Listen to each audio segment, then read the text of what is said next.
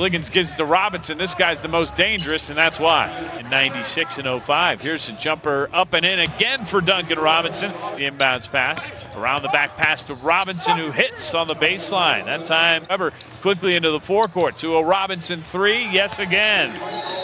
Balls holding the basketball up by 10, and Duncan Robinson makes it 13. Oh, back the other way. Robinson bounces to Cook. He'll lay it in.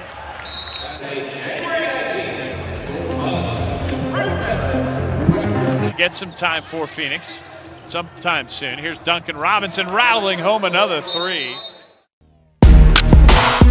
Yeah.